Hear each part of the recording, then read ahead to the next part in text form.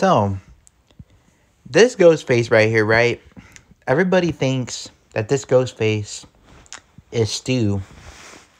And I thought that too at first. Like, when I looked at the picture of the ghost face, standing in an apartment or whatever, that one picture, I always thought that was Stu, right? But looking at this and, theorizing here, I'm just going to be theorizing a little bit, okay? Like, what people actually think and what I think is very possible, all right? So, I think that this is the most possible theory that there probably is, right? That this actually could be Leslie Macher, Stu Macher's sister. Now, Stu Macher's sister, right? She was the mother of Vince Macher, right? So, kind of makes a lot of sense for her to want to get revenge one way or another. That's what I'm thinking. So I think that makes the most sense. That theory makes the most sense out of, the theory of, it being Stu. Personally, I think that it's going to be Leslie, personally. But I think it makes the most sense because it kind of reminds me of, Miss Loomis. The Miss Loomis thing. A lot of people don't really want, this to happen. They don't want Leslie to be, involved or nothing because it kind of copies Scream 2 in some way. The whole Billy, mother revenge thing. But, honestly, I wouldn't mind it. I think that Leslie Macher, we don't know anything about her, right? We don't know anything where she's been this whole time. We don't know what she's been doing, right? So, I could totally see her, being the cult leader of this movie. Now, obviously, we won't find out for sure, probably until Scream 7, because this killer right here, they're definitely gonna, they should definitely wait until Scream 7 to reveal this killer, with the old mask, because the other killers could get revealed, but don't reveal this killer until Scream 7, the leader, okay? Have this killer get away. Like I said, this killer could get away with it or something because he's the leader. It's, the leader. So, it would make the most sense for you to wait until Scream 7 to, reveal this killer.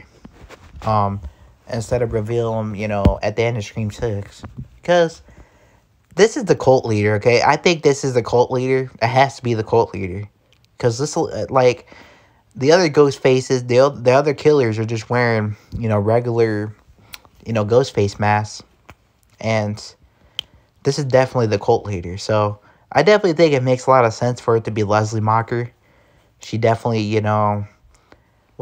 she probably wants revenge, for Stu's death, probably.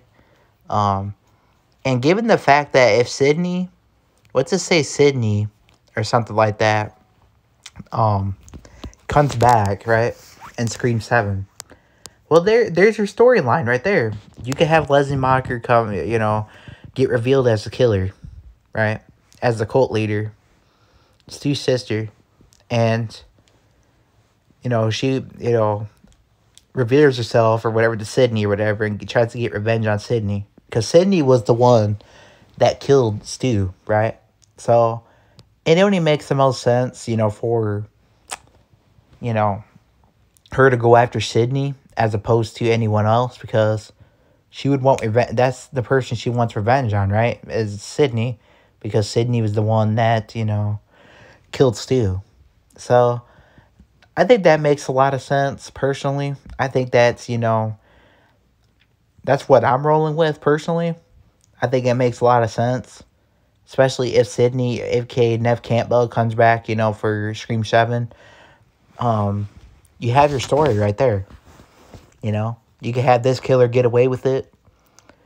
You could, hint, you could give us a little hint, leading up to Scream 7 or something. Then Scream 7, you got, the reveal at the end. And you got this killer, reveal himself, him or her. And you could have Leslie Macher be involved, like Leslie Macher getting revenge on Sydney or something like that. That's what I think. I think it makes sense. Let me know in the comments. What do you guys think about this theory?